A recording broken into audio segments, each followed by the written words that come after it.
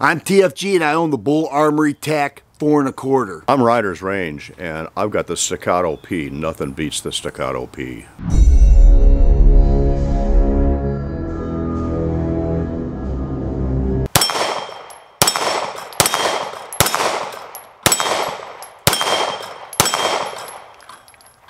Hey there friends, thanks for checking in.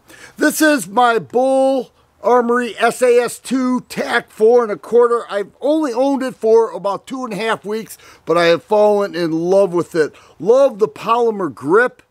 Has a great feel to it, a gritty texturing, nice mainspring housing and front strap, a flared magwell. It has an aluminum frame, 4.25 inch barrel, full length guide rod, deep cut slide serrations. They all come optic ready. I have a Holosun 507C on there. Taller sights, which will allow a nice co-witness, and lightning cuts in the slide.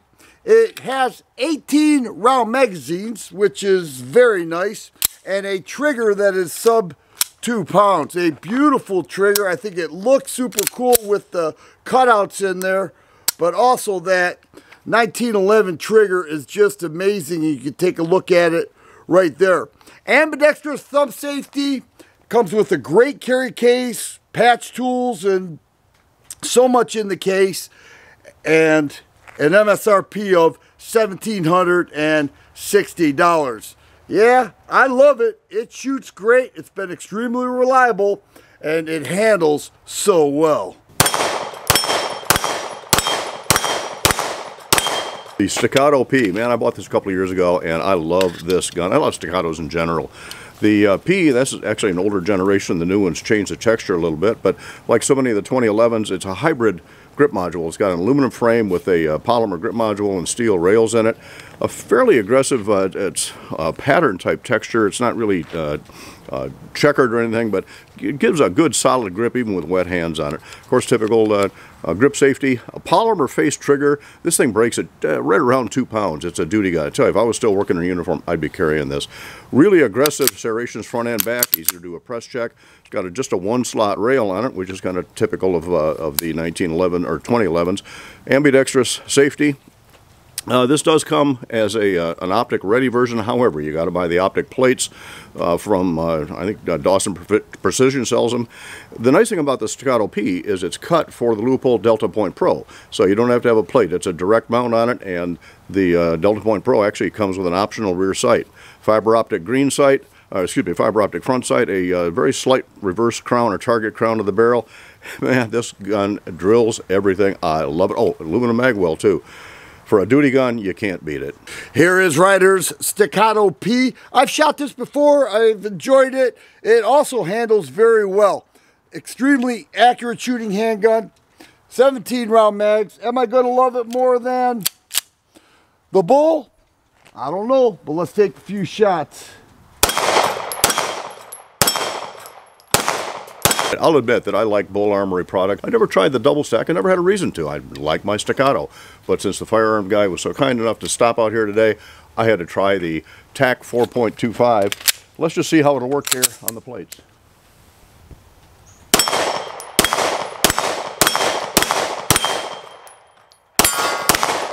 Am I going to convert to my Staccato P? I don't know. He's got to convince me. Here we have the Staccato P on the right, the Tac 4.25 on the left. The Staccato has an MSRP right around $2,500. So it's much more expensive than the Bul Armory Tac 4.25. Here we're looking at $1,730. So we're looking at over $700 more for the Staccato. Is it worth it? Let's take a look at these. Now, this has a 4.25 inch barrel. You'll notice some rain. We're outside here. And then this has a 4.4-inch barrel. The barrel length is essentially the same. As we mentioned, the grip is a little thicker with the Staccato P. I feel just to be a hair thinner there. The texturing's a little bit different, but Rider told me that Staccato's now making a more gritty texture, such as the Tac 4.25.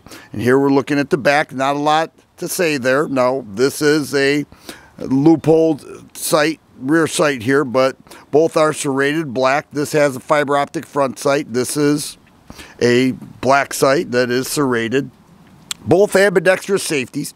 I think the slide serrations are a bit deeper cut with the Tac 4.25 compared to the Staccato P.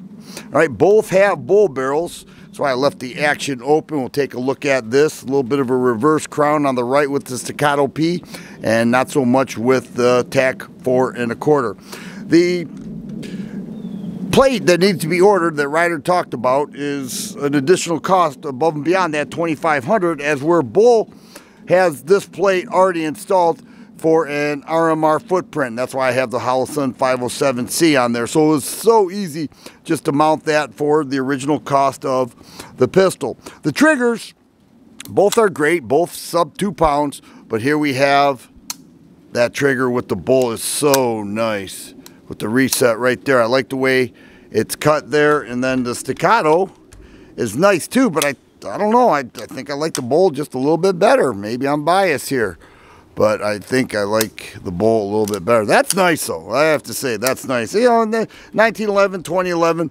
both very nice triggers.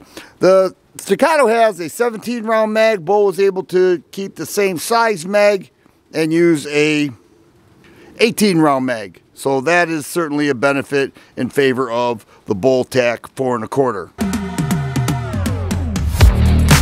Firearm Guy mentioned all the specs on it, but you know, I've been a Staccato guy going from, well, way back when the C first came out. I've got 3 Staccatos. I really do like them. The fact that this has the Dawson toolless guide rod makes it real easy to take down the gun. One complaint I have about those, much as I love Staccatos, is the optics. It doesn't come with any optics plates at all. It's $50 to get the kit to mount the Loophole Delta Point Pro directly to the gun. It's about $160 to get any other plate that you want that's optics specific. Not real fan of that. But on the other hand, again, still like my Staccato. I think I mentioned that this has a single rail on it, whereas the Bull has a pick rail. A couple other things that, again, Firearm Guy mentioned some of the specifics. The SAS2 is a little bit lighter. This is a steel frame Staccato P. Now, they do make this also an aluminum frame, which gets it down closer to the same weight. But big turnoff on that is going to be the price. Wow. It's really hard to beat this. Now, if I'd never bought a Staccato, would I be looking at the Bull? I'll have to say, with my experience with Bull 1911s, yeah, as I said at the beginning, he's full of bull. Well, that's not true. The Bull is actually quite full of features, and I like it. Both have very light recoil springs. The Bull is a 11-pound recoil spring, and it feels like the Staccato P is the same. The Bull has cutouts in the slide, and the philosophy there is to take that weight off of the slide, which would account for the addition of the optic, and so that makes it really nice, doesn't it? You don't have to change it out. The Staccato does not have a cutout or anything, but it does have an extended magazine release, and we'll see the same thing with the Bull. Both very nice. The fit and finish on both of these is first class. There's no doubt about that. Both shoot incredibly well. Both very nice handguns. The advantage with the Tac 4.25, you're getting a lesser cost, especially with the MSRP, by a lot. It also has the optic plate included, as I mentioned, cut for an RMR, and 18 round magazines. The Staccato has advantage too. It is made in America. It comes with 2 17 and 1 20 round mag, so you get an additional mag with the Staccato, and it's a great shooting handgun. People, I have to believe, are going to say, well, I like the Staccato because it's out and it's available more. Other people have told me they want to get their hands on this. They're having trouble locating it. This is the most popular gun that Bul Armory produces by far, and for good reason. This thing is amazing.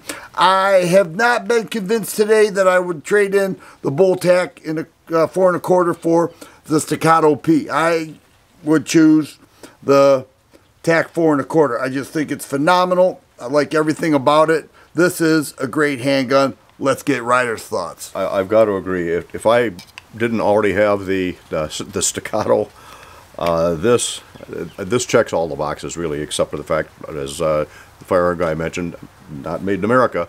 But other than that, it checks all the boxes. It's every bit as accurate. It's as reliable. It's as easy to shoot. It's a little bit lighter, and it's a little bit lighter on the wallet. What's not to like about that? Okay, am I convinced? Am I going to sell my Staccato P and buy a bull? Probably not. Does that mean that I'm going to be looking for a bull? I think I may be convinced. Well, I always appreciate making my way out to Ryder's Range. He has a great range here. Phenomenal shooter. I learned a lot from this guy. And I certainly enjoyed comparing these two handguns. We both made our decisions. What we really want to know is what you think. And why don't you tell us a little bit about what you have going on? Yeah, I've got a whole bunch of stuff coming up on Ryder's Range. Just picked up another Kimber KDS9. I have borrowed the H&K USP Expert from the Firearm Guy, and I'm no expert, but so far I'm having fun with the gun. Yes, you are. I'm having a good time out here with. I got some stuff in the can that we're still working on, but it was just a great opportunity to work with the Firearm Guy out here on my range and look at a gun that I have never shot before, and I'm glad I did. That is a really, really nice gun, and as I said, checks all the boxes. And you got an opportunity tuning into Ryder's Range YouTube channel. We sure appreciate it. Yeah, for sure. Been a pleasure. Pleasure's mine. If you like videos like this, please subscribe and share. I always appreciate the thumbs up button. Thanks for watching, and you guys be safe.